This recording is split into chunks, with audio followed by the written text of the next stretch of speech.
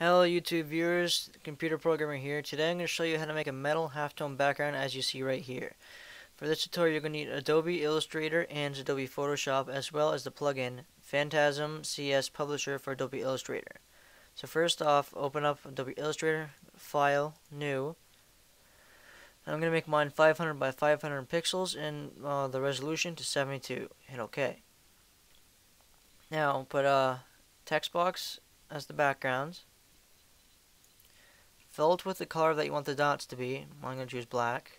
Now make sure that the box is selected, and if it's not selected, click the selection tool and click the box, and then you'll know if it's selected if you see the squares at the edges and in the middle. After you have that, you go to Effects, Phantasm CS Publisher, and then click Halftone. After that loads up, in the Type drop-down menu, hit Sampled. In the DPI, type in 4 and then click away. Don't hit enter or this dialog will close.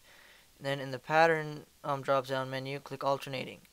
Then in the tint adjust, click none, and scale width sets to 30% and click away. Then click OK and go to File, Export, and I'm just going to export it to the desktop, but I already have it on my desktop. But when you export it, make sure you click Photoshop and then name it, or the Photoshop format and then name it whatever you want. After you've done that, you can just close it, and if you want to save it as an Adobe Illustrator format, you can if you want. Now open it up in Photoshop. I already have it opened, and right off the bat you're going to see that there's lines going through the edges and it's not the same size as the canvas was in Adobe Illustrator.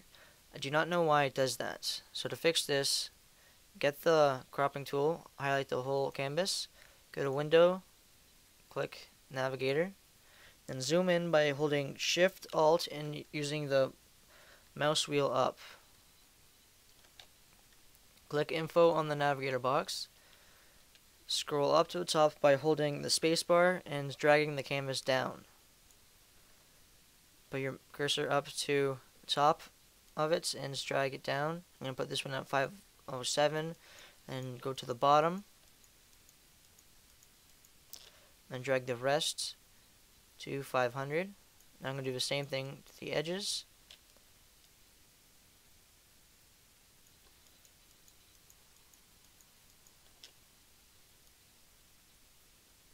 After that's done, click the checkbox, and I'm going to zoom out. Get rid of that, and now it's the same size, as you can tell, 500. Now, create a new layer by holding Shift, Alt, or Control Shift N. Oops. Control Shift N, and hit Enter. Drag it down to the bottom. Fill the background with black.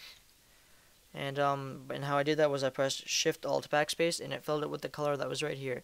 If that color is not black, just press D on your keyboard, then it'll go back to the default. Now after you've done that, open up the layer style by double clicking the layer, not over the text, but somewhere that's not the text. I already have the style made, so I'm just going to add it and show you what it looks like.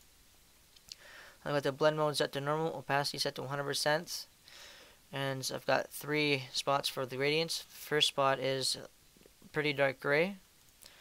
In the middle, I've got a light, sort of middle-ish, lowish gray, and for the last one, I've got a darker gray.